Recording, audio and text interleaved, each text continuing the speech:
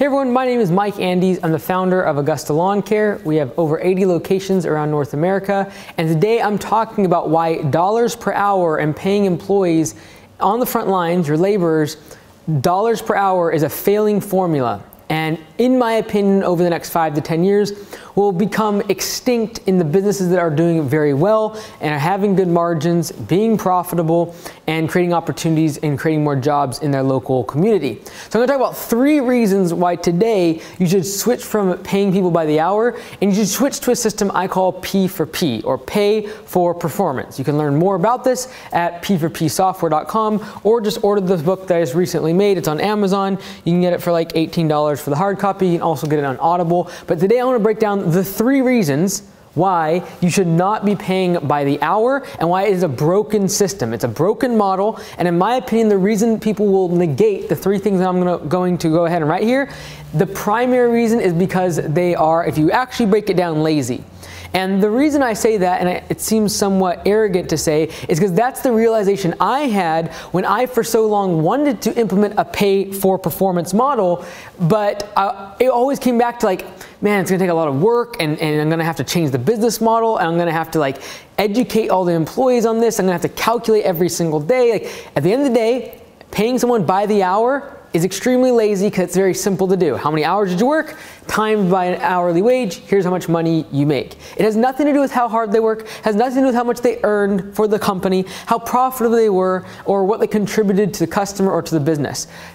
Pay for performance, P for P, is going to be a pure meritocracy, which means it doesn't matter who knows the boss, who's been with the company the longest, whoever produces the most profit for the company and is both efficient and has a high quality service is going to make more money.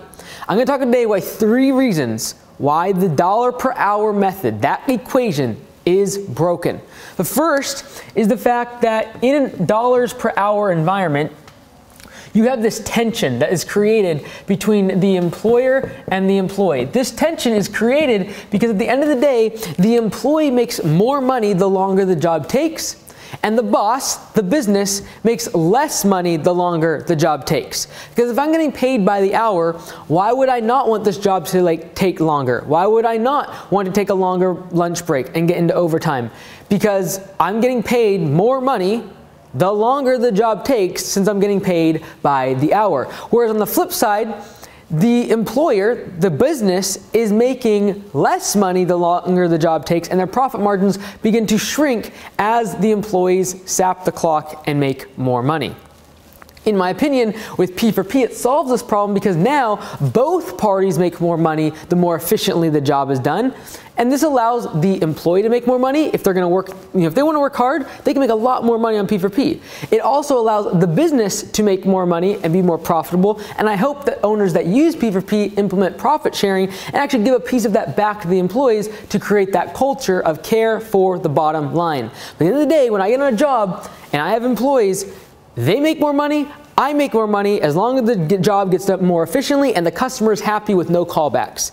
That is how the system should work. It should not be based upon how long the job takes. All right, the second thing is the fact that the dollar per hour method versus P for P is really about micromanagement versus a culture of accountability. All right. The reason some people will also not do P for P, and I've seen in the comments, people say, there's no way you should do P for P because now employees are going to go as fast as possible and they're going to damage things, they're going to ruin a customer property, they're going to damage equipment for the company, and all of that is true unless you have a culture of accountability. Because with P for P, if they make damage cases, i.e. damaging customer or company property due to negligence, any sort of bonus that comes as a form of performance dollars is going to be on the table if they make damage cases, they're going too fast, they have callbacks or yellow slips we call them, we have to go back to the property. All of that can be taken out of their performance dollars. So there's a level of accountability instead of you as the boss micromanaging them. Because if you're on a dollar per hour basis and you're paying employees by the hour, guess what you're doing? You're always micromanaging them, wondering where they're at, why they're on their phone, why they're taking such a long break, why they stop at the gas station. Even if you're a good boss, that's still going through your mind to some extent, even if for all you know, they have a very important emergency that's happening in their family, and you would actually be okay with them being on their phone, but because you are micromanaging them in the fact that, like, well, maybe they're burning the clock, and maybe they took a really long break, maybe they stopped at the gas station, they didn't really need to. Maybe they took the long way home because they just wanted to be in the AC vehicle all day long. That's what goes through your mind, even for a good boss, if you're struggling financially, if you are using a dollar per hour system, because you know the longer the job takes, the longer it takes them to drive home, the more money to make. On a dollar per hour system, they would very happily go back to the job tomorrow and spend 30 minutes wrapping it up, because they can drive an hour there and back in an AC vehicle and get paid for it, versus just working an extra 30 minutes at the end of the day, the first day, and finishing the job. That is what the kind of mindset someone on P4P will have. They take accountability for the job and think about, how do I get this job done efficiently, instead of how many hours can I sap out of this job to get to overtime and just sap the company dry. At the end of the day, this is not about the company making more money. This is about how do we make the company more money so that the employees can make more money. Our employees make significantly more on P4P. How? Because the company can afford those higher wages due to the increased efficiency gained by using P4P and having accountability, where now the employee, if they make a damage case, it's on them. If they make a yellow slip, they're going back to the customer's house, they're talking to the customer, they're resolving the issue. Not you running back to this job and fixing this problem and running around. Now it's more about the accountability on the team. And this is the third and final that I know people will not actually get to this part of the video, because they're going to already be in the comments saying this is all about a money grabbing scheme and it's just about making business owners money. And this is the bottom line. And this is actually the most important thing to me, and that is the employee future. If you actually want to be real with yourself, for most businesses in the labor industry, most of them, not all of them, but most of them are entry level, which means you just need to have a good work ethic and good hands and a decent head on your shoulders, and you can do the job. Lawn care, landscaping, cleaning, janitorial, some construction jobs, painting, these sort of things can be taught very easily. It's a matter of, do you have work ethic? Now, when it comes to number 3, the employee's future, I have to ask myself, who's going to have a possibility, an opportunity to get a better job after they work at my lawn care and my landscape business? Who's going to have the best opportunity? It's going to be the person that has skills.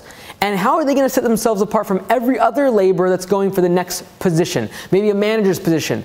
The fact of the matter is, they've been accountable for their actions. They've actually thought about efficiency. They've thought about how to cut out waste out of their day. They've thought about how to do a project management and manage a job from start to finish very efficiently and cut out waste and do it as quickly as possible, make a customer happy. They learn how to sell to customers, because on P4P, they get incentivized to actually get referrals. These are the type of systems that is going to allow them to get very valuable skills that will set them up for the next spot in their career. And I'm not naive to think that they're going to stay with me at an entry-level labor position for the next 10 years.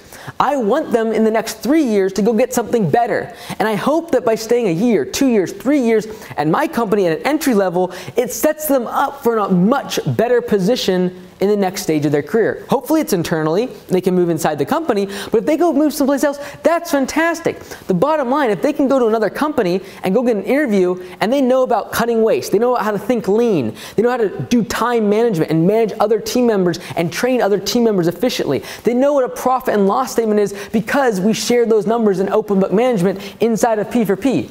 This is the type of things that are going to set your employees up for success in their next career position.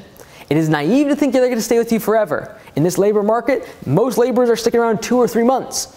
How can you make a meaningful impact on their life? It is not changing their wage by $1 or $2 per hour. It is, how do I give them the skills and the knowledge and invest back in them the time required so they understand numbers. They understand where the sales come from and how to sell to a customer, and how to do a walkthrough, and how to manage other team members. Those skills will set them up for much more of a promotion down the road.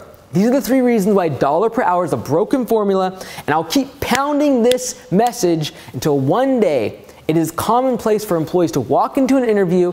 High performers, they'll walk into interviews and ask, do you pay P4P or do you pay hourly? Because that person that asked that question is the grade A talent. They want to make more money. They do not want to work with a bunch of people that sit in their truck, sleep on the clock, are lazy. They don't want to work with them. That's the most demotivating thing for an A player, is to work with C players. And they want to be in an environment where the harder they work, the more money they make. That's why I wrote this book. That's why P4P software exists, to help you calculate all of this. And if you go to p4psoftware.com/training, all of the videos required to implement P4P are there for free. And you get to book a call with a CPA that's on our team for free to help you implement P4P. I highly recommend you do this. It's changed my relationship with my business, my employees, and the profitability of the company has astronomically gone higher, while at the same time I've been able to delegate a lot of my daily operations because of the accountability that is inherent inside of the system of P4P. I highly recommend you check it out. At least get the book. Check out p4psoftware.com/training, completely free. Watch all the videos and then book a call with our team here, and they can help you implement P4P. I thank you for your time and your attention, and I hope that P4P is something that you do before we get started this year and we start to get really busy.